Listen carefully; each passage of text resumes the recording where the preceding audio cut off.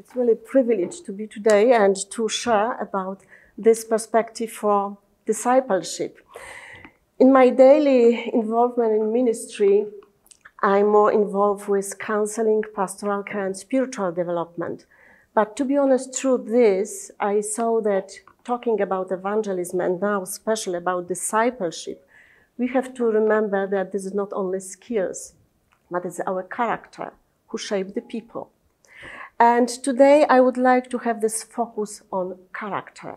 And it will be a little bit about us, how our character can influence people and how we can be developed, transformed, and through this we will be able to influence people. You know probably the phrase that people, when they are looking for a job, they receive the job because of skills, but often they are fired because of character. Two very important things, and I think talking also Christian ministry, all the time we like to develop people with skills. We like to recognize our gifts, but how today in the morning we heard calling, this is even more important. And today we would like to have this perspective how our character will influence other people, also how we as a leader, how we can develop ourselves, and then how we will see also the process in discipleship making new generation people, that they will be, this is our prayer, on the likeness of Christ. So I think in different dictionaries, we have different also definition of character. What is character is? This is one of many, many, many. And I think all of us, we have also our own definition, what is character. But we will not now discuss about, yes, the attribute, likeness, but in the same time, talking about character, we would like to have first the focus and our perspective for God's character. So when I will ask you, what is God's character? To be honest, because God is without limits, I think if we start to talk about his character, this characteristic will be also without limits. And I think we have also our own perspective, because it depends, thank you. So this is just only few. I'm sorry. I was sure that it will be like, 20, 20, 20 and more. But yes, you are very shy. So this is my stress today. So don't be stressed, so.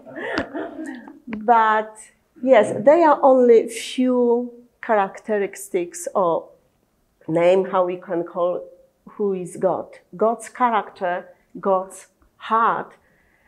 And this is what we would like to do. We like to think about really who is God. And if I can say this is like one short definition, which I like very much. God's character is the highest integrity. He's perfect in every way. He will always do the right things. He's holy, truthful, righteous. Just this character is truest form. I think it's really difficult to name everything because the Almighty God is just without limits, and also in his character, he's without limits. Yesterday, the focus was on love. And I think this is one of the most wonderful things when I think about God. He loves me. He loves me, and he is full of love for me.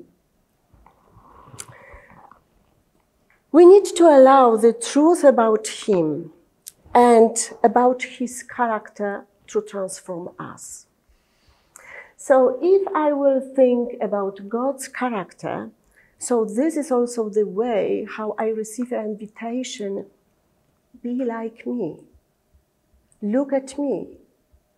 Because we are sons and daughters, so we have the privilege, like just in the family.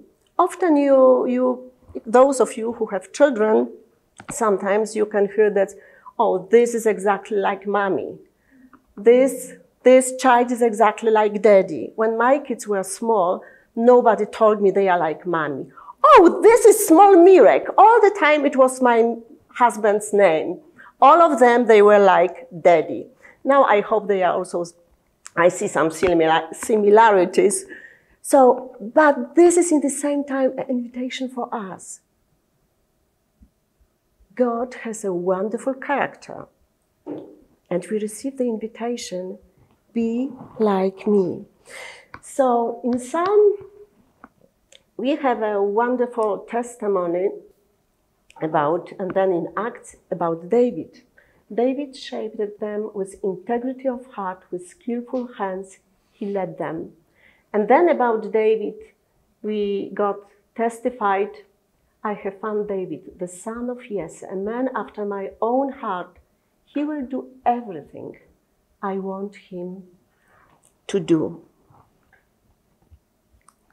So having a picture of God's character, it was the life of David, but also this invitation for us to be more like him, to just look at God, to understand, to discover his character, because we are invited to be similar to him.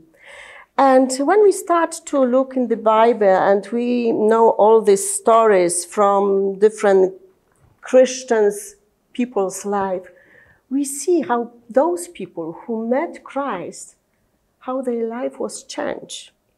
And this is also probably, if I will ask you how many examples we have in the Bible. I think the best example is Paul, yes? Who was one day, he was the most crazy man against Christian in this moment, yes? Young disciples, young followers. And then the same man, after this moment when he met Christ, he has almost a different personality. We will talk later that his character and the way how he has discipled people, it was his mother and father. So for those places where his character was like the most dangerous person, this man, not only wise, but full of love, grace. And probably we will have many this kind of examples in the Bible, but also in our life. Maybe if I will ask you about your testimony, you will tell me also that your life before you met Christ, it was very different. You was a different person. Now, you are in this change, in this stage where you see how God influenced you. So making disciples of Christ is not only about equipping people, but this is also with certain skills or trains them for evangelism and then calling new disciples. But this is rather transformation on one's character into Jesus Christ.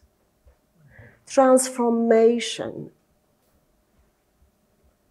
So when we talk about discipleship, this is not only that we like to help people to understand the gospel, to understand the calling, but this is also about our insight. This is about transformation for our character to Christ's character.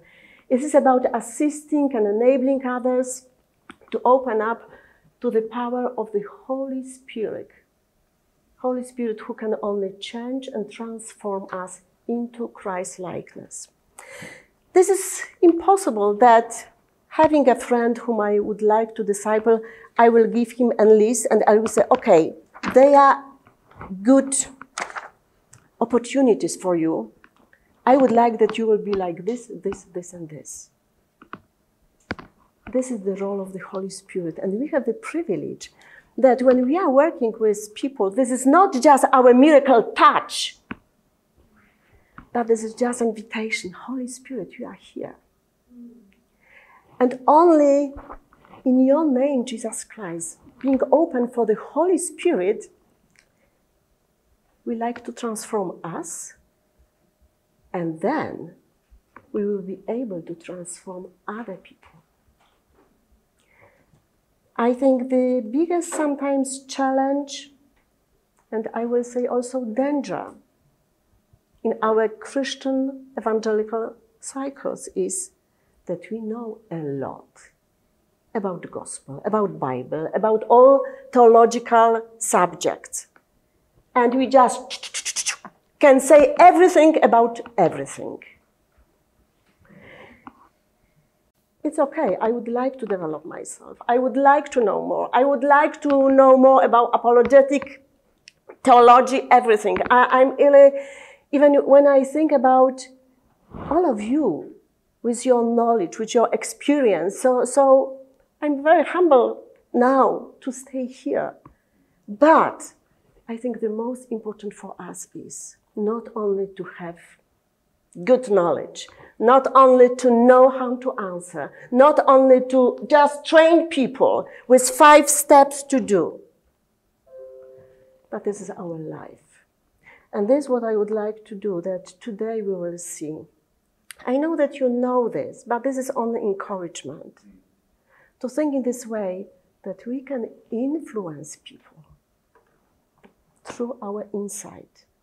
And if until Christ is formed in me. So I think this is like the whole understanding. If this is my priority from my life, so then I have the access also to go to people, to say, I would like to take you also to this place. I'm not perfect. I'm not perfect. I'm doing mistakes. My character is still in development, but this is my main calling. This is my main prayer. This is my main focus for my life. Until Christ is formed in you, in me. And if this is my attitude, so I can say, okay, let's talk about discipleship. How I can really be discipleship maker, how I can lead, how I can influence, how I can teach. Because in this moment, the perspective will be very different. I would like now to ask you to discuss a few questions. The question is here, and I will ask you, yes, it's very easy for us sitting together in small groups, that we will discuss this for a few minutes, which Jay will make a decision when you will finish. But maybe not all this question you will be able to go through, but just the main idea. Which traits of character are the most important to me? Thinking about God. Thinking about God. Because I think you know that often it depends in which place, which situation in our life we are. Sometimes we are discovering God is my security. Because this is exactly the moment I need this. So today I was focused on this. God is my security. Maybe you are in a different place. So which traits of character are most important for you? Which of my experience of study the Word of God have shown me the character of God's heart? Yes, I love this when we talk about God and we are passionate about this. So this is not only good, ordinary God who has authority and focus on something. No, this is God of love, of spontaneity. And just, I think we can be in the same way. And now our next point, so I'm sorry we don't have time now to discuss this, what you discovered, what you shared, but I think it was enough good time for you. So how we ourselves are transformed in our character. Interesting enough that, slide please, that disciples, apostles, with Jesus they were 3 years. But if you remember, so even in the last night, they asked Jesus, show us the Father. they didn't understand the character of God, of Father. And Jesus just responded them, he who has seen me has seen the Father. So Jesus perfectly reflects the character of God. Jesus perfectly reflects the character of God. And observing Jesus in the gospel, we see that the way Jesus treats people in the same way God treats us. In the same, Jesus had the attitude towards people is also God's toward us. So how the disciples discovered God's character and how they were using and understanding who God is. You remember probably very well, and even I think yesterday, or Thursday, we started with the image when Jesus, during the last evening, starts to wash the disciples' feet. And how it will be if we are one of 12s. And Jesus is now sitting with us. And he's coming, and he's on the knee, and he takes your shoes. He touched you. And this is what he has done with disciples. He's doing this for you, for me. I think this picture we know so well. But if I will put myself now in disciples' shoes, foot, and I will use my feet, and I will be open for this, that Jesus will touch me. Not standing from a distance, but being on the knee. I have to tell you that when I was preparing this, it was one of the most touchable moments for me. To think what Jesus has done for me. And this is like in the package. This is not only the cross, which is the most important, and this is the sense of my belief, but they are also this different way how he expressed himself and his character. I will say this again. We know so much about the gospel. We know so much about what Jesus had done. But I think the most important is to think and really to reflect of this, what he has done for me. His love, his humbleness, his attention, his focus on me.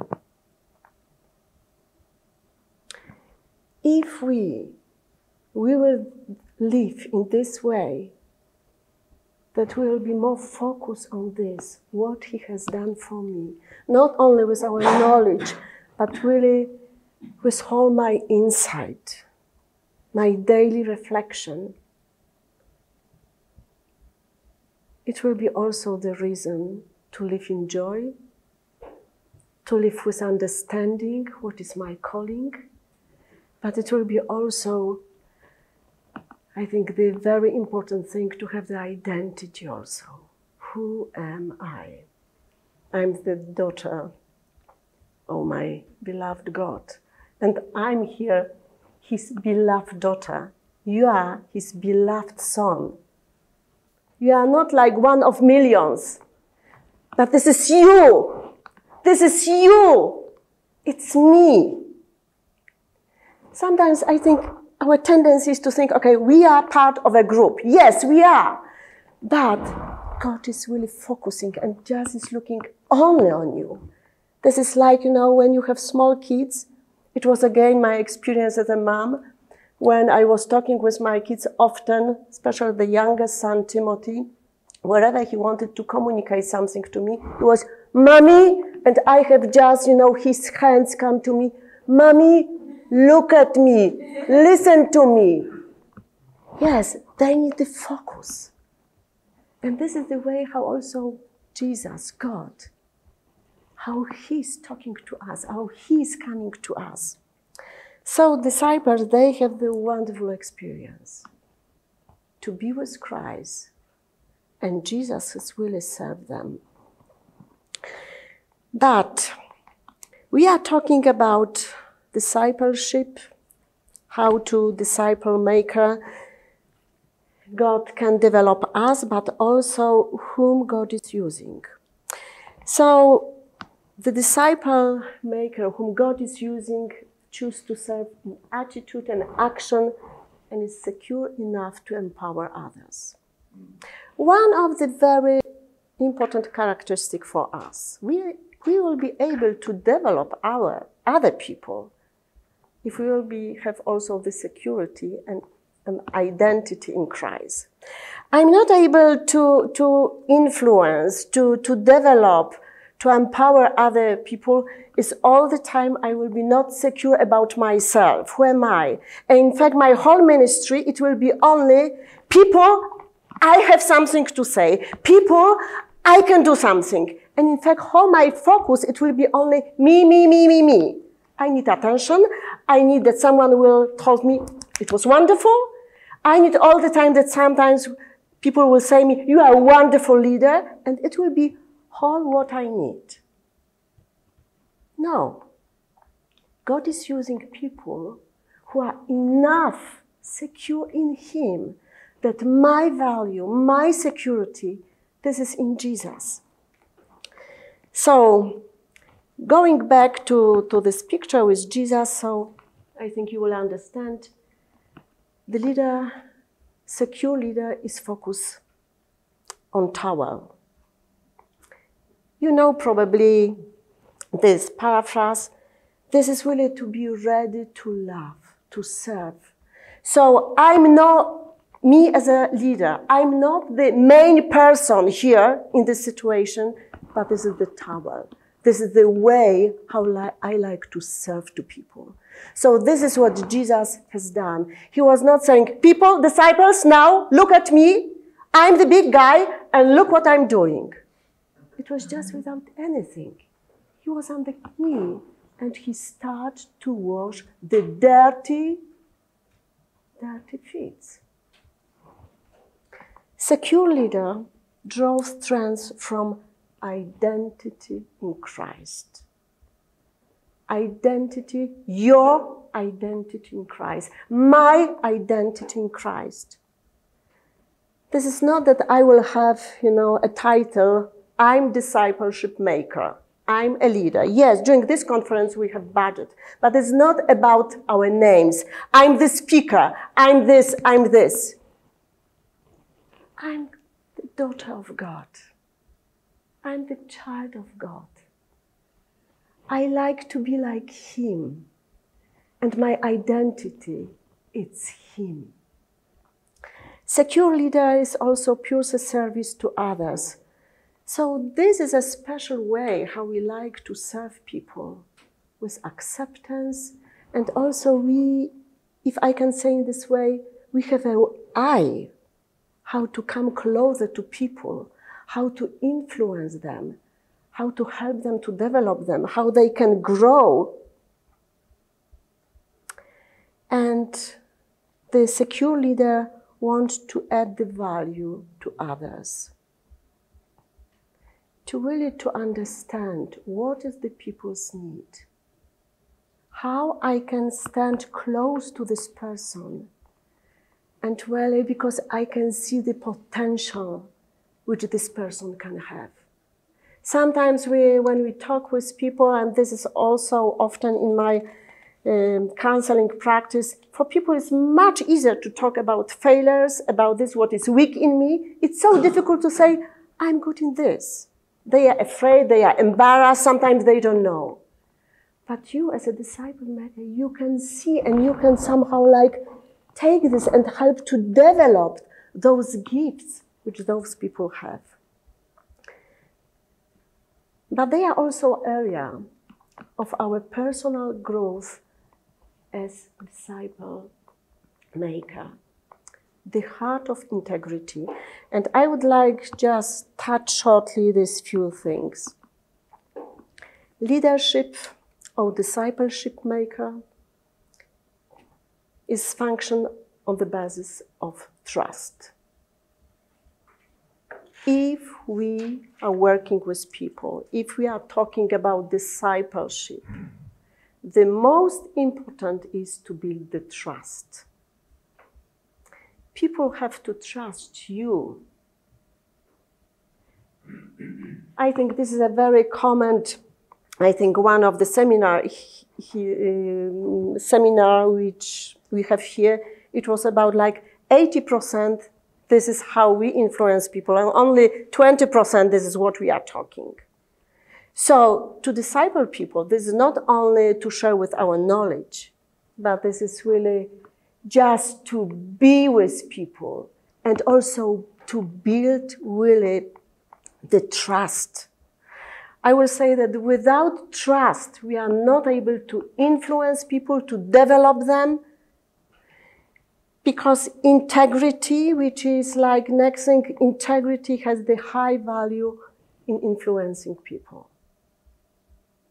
You know probably the situation that sometimes we are saying that people have two faces, yes? One face is for the ministry, and I'm full of love and encouragement for you, and I would like to bless you. And then when I'm alone in my room, I'm angry, you know, I'm tired, and especially in different stressful situations, my character goes, my reaction.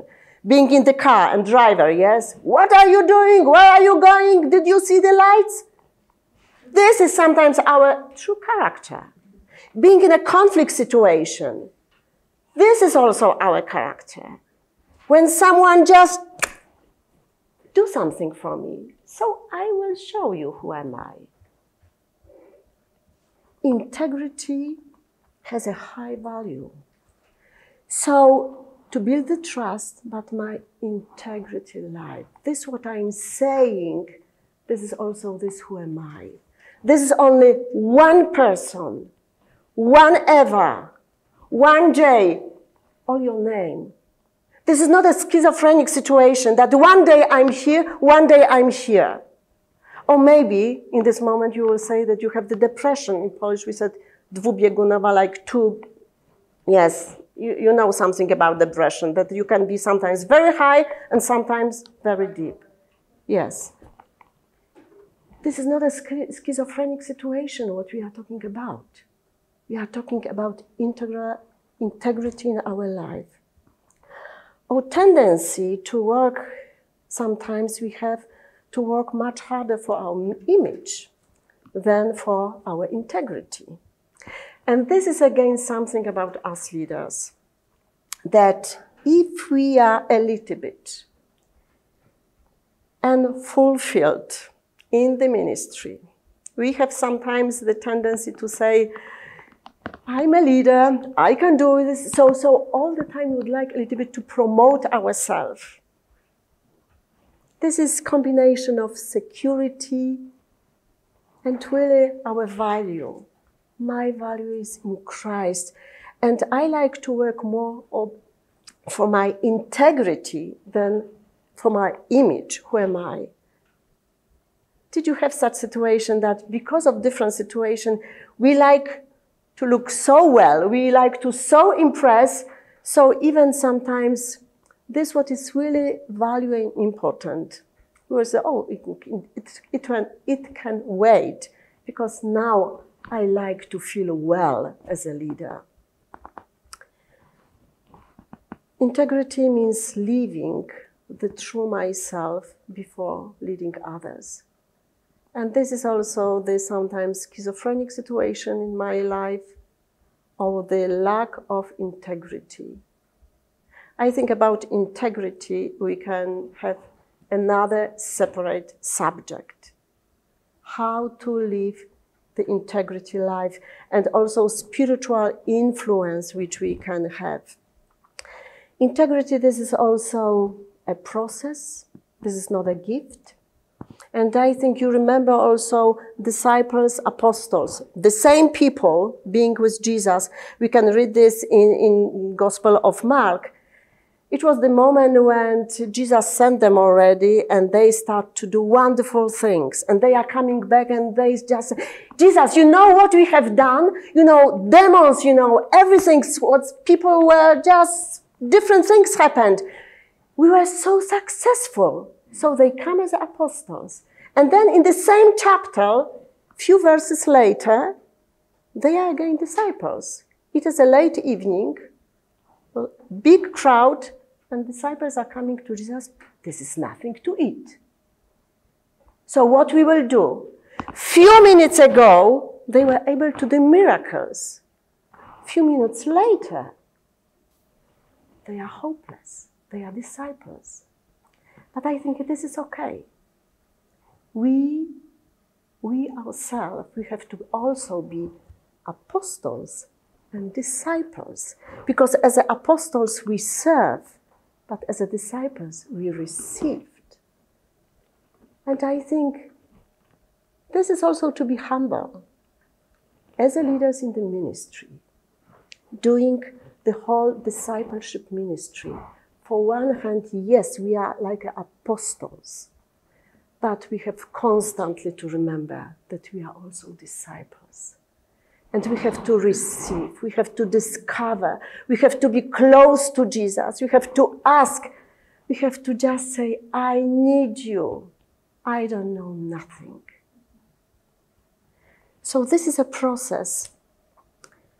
And the last point is that discipleship or leaders, they have to live by a higher standard than followers. Sometimes we have a very high expectation about people, but be honest, we have to start with ourselves. This is how we sometimes teach our kids, do this, but you know, the 3 fingers are here for me. Before I will expect, before I will judge, I have to think about me. Who am I? So just making sure this, I will really emphasize us for a focus on our relationship with God and also to understand who we are, how we developed the relationship for us with God, how we understand who we are, and then we are able to build healthy relationship with discipleship. So this is not egoism. If first we will think how I'm connected with God, how I understand myself and my self-awareness, my security value, this is in Christ. And then I'm ready to build relationship with other people. And it was also mentioned yesterday that Paul, the wonderful, wonderful example for us, his character was changed so much. From the crazy man, he started to be like mother and father. And you know the verses, and maybe we'll not now go everything with details, but this is the wonderful combination when we are working with people, when we disciple people, that this is the spiritual parenting. We are coming to love, to be with them, but this is also time to confront. This is also time to say, stop, not anymore, because this is the role of the parents. And I love really this combination, mother and father. I don't like to say that women have only the mother's attitude and men's fathers, because I think like in God, and you know probably very well the picture of Rembrandt. Yes, the prodigal son when he's coming back and the father who is just have in arms his son. This is something very special about this picture. You know this probably. If not, so I will just remind. this father, he has a very interesting hands. Can you see a little bit the difference here? Female and man's hand. Yes, one hand is more small, the other is such big hands. This is also, of course, very symbolical, but this is also, if we talk about this Father, the Heavenly Father, so in God, we have this both characteristic, mother and father. So God is not just only Father, God, but his character is also very female, if I can say in this way. And man, I hope that it is okay for you, that I will say, yes, God's character is man and female, because this is the whole enrichment, this whole package which we have in God. He has this big heart for everyone and being a mother and father. And I think the last moment, how I would like also invite us to think how others' character can be transformed through the discipleship process. And this is again a huge, huge subject, and I think we will talk also more about this, but I will only try to mention, I hope that I can, I'm sorry, a little bit go here. Yes, I'm sorry, but if we think about this process of discipleship, we have very different people often. And this process is also very different. If you will have 10 people, so you will have 10 different actions, and you will have also 10 different ways how you will disciple people. We can have the one program, ideas, but because we like to be focused on a person, it will be a very different way. So sometimes you will be excited and you will see that the process is going just here, and this person is almost ready to be also the next generation disciple. Another time, it will be a situation that you will have, and this is like going to the medical doctor, cardiologist, and you know the heart is working. Dangerous, but this is reality. If we will talk together now about what is the people's reaction sometimes when we are leading them. So I think if I will ask you about your disappointment sometimes, this is because of this. That you see the potential, you see the wonderful people, you have the wonderful methods, but the process is and another process is like, yes, going in such, very quiet person.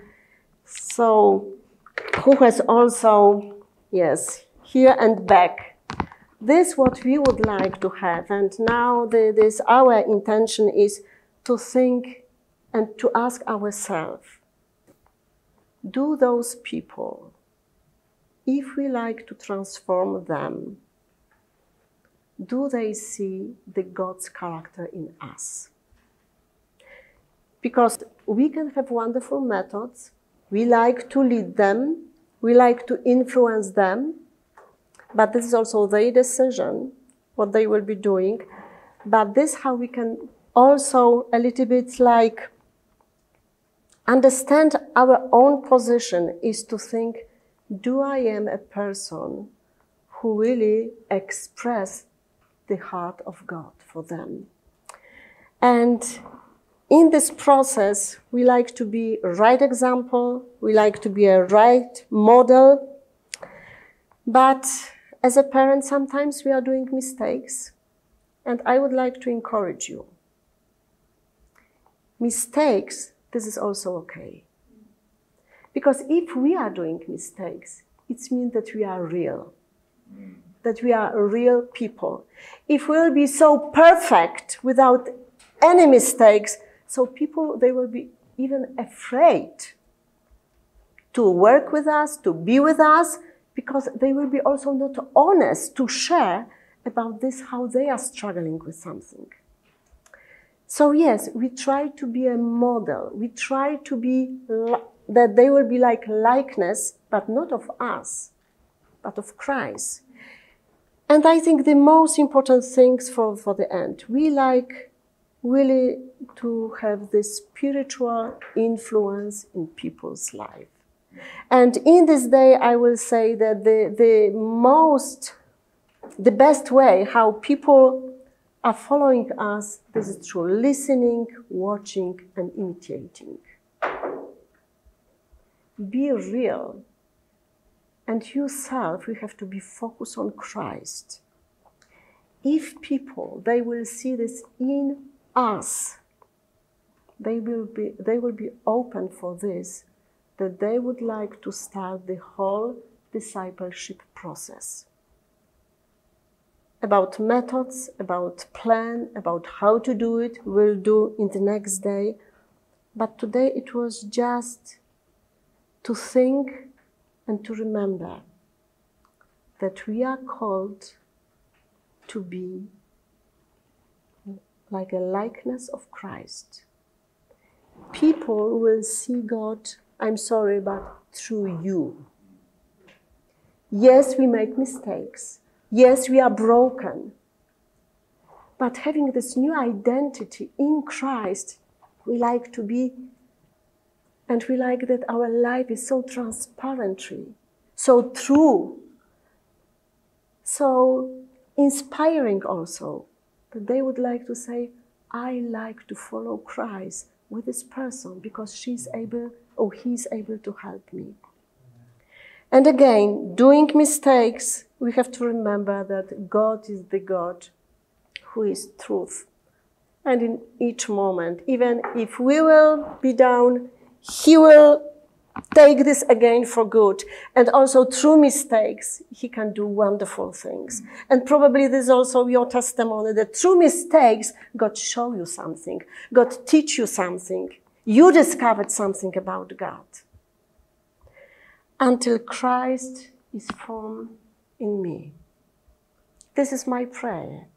And this is like my inspiration also to be focused in this ministry, in discipleship. Not only to think about program, goal, method. Yes, this is important, the skills. But this is my prayer, that people, when they will be looking at you, that they will spend time with you. They will be in love in Jesus. Because through you, they will be able to see something more.